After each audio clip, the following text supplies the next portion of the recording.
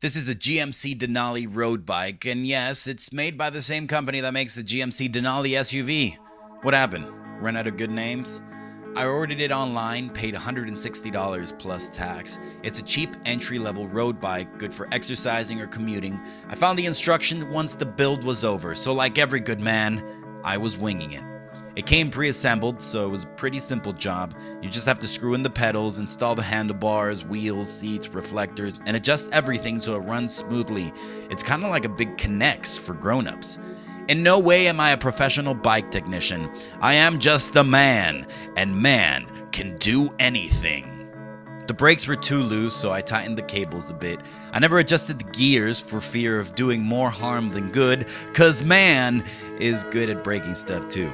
Now, I put 50 miles on it since I built it, and like many reviews say, I definitely need to take it to a bike shop for fine tuning.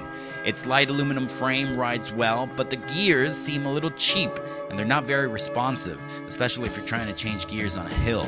Hopefully that changes after the tuning. The brake levers take a little getting used to since they're missing the safety levers that the vintage bikes tend to have. But overall, it's a great cheap bike to get your fat ass on the road and exercising. It looks great, and if you didn't know any better, you'd think I'd spend about $1,000 on it. I added a few personal touches to it, like a strobe light in the front with some LEDs. It's very bright, very powerful, kind of annoying if you see it coming, but hey, who cares? If you see me, please don't hit me. I also added a little bell on the side to get people to move out of my way if I'm riding on the sidewalk, which I'm not supposed to. Bring, bring, you're gonna hear that. It's good for taxis because those guys are douches. I added a more comfortable seat since the original seat kind of felt like butt rape city. But if you think about it, if somebody's coming after you to butt rape you, that's great motivation to go faster. And yes, of course, safety lights in the back so I don't get hit by a car again.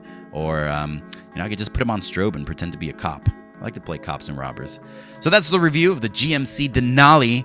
I'm rolling in my Escalade. You get it? Because the Escalade looks a lot like the Denali.